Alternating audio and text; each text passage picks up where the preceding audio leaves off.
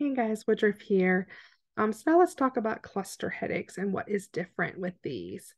So cluster headaches are different in that they, um, similar to migraines, they are one-sided, but they don't have pain in the temporal region. That's usually in or around their eye that they feel pain.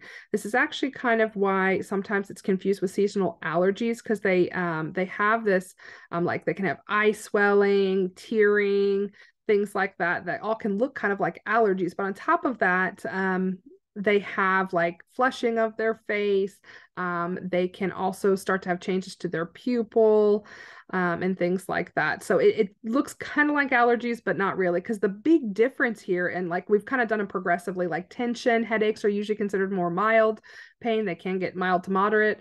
Migraines are more moderate to severe, and then cluster headaches are like the most severe type of headache. They actually, there's jokes that like this is the closest that men will ever come to experiencing childbirth. It is more common in men.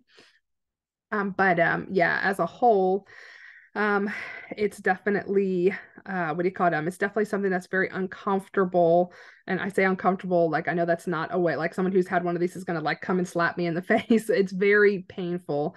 Compared to, like with tension headaches, they have the tightness, the migraines, they have more of the throbbing pain. People that have cluster headaches can compare them to like a sharp pain, a penetrating or burning or stabbing pain.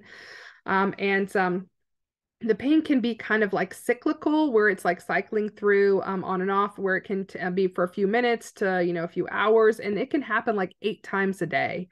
And they go through periods where they might go a long period of time with no symptoms and then they'll come back. They often happen more often at night than they do during the day. And like I said, we a lot of times can recognize them because of the difference in symptoms and then that cyclical or episodic nature. So how do we manage these? So we manage these, the first line, remember the first line for others, aspirin, NSAIDs. We don't mess around.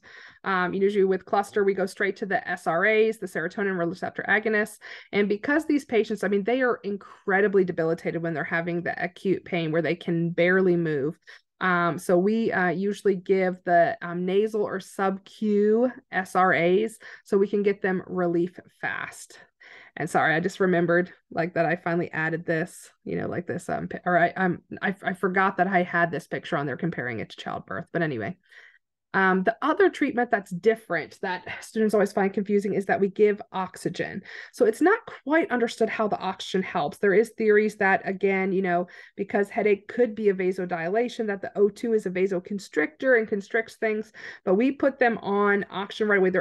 These patients are going to go home on oxygen, and that's going to help to prevent them from having, it can abort them from having the cluster headache pretty quickly.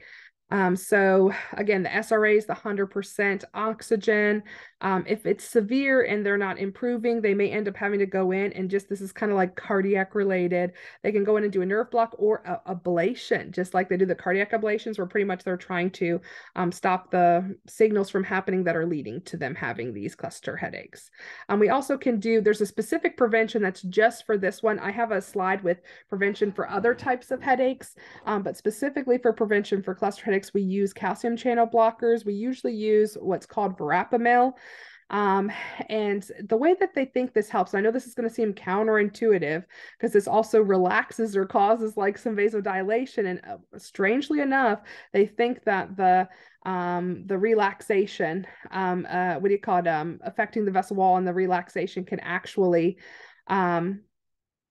it can help with cluster headaches specifically. It's not well understood exactly how it helps, because that's what students always ask me. They're like, it's so confusing. Like some stuff vasoconstricts, some vasodilates. Like, how would this work? I wish I had better answers for you, aside from the fact that it's not well understood, but we find what works. When people have pain, we try different things. They've done different studies and found some good results with this. So these are prevention for cluster headaches. But they help to reduce the pain and can lead to improvement in quality of life.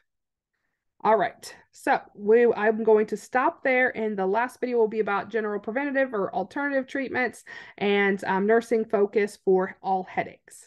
See you there.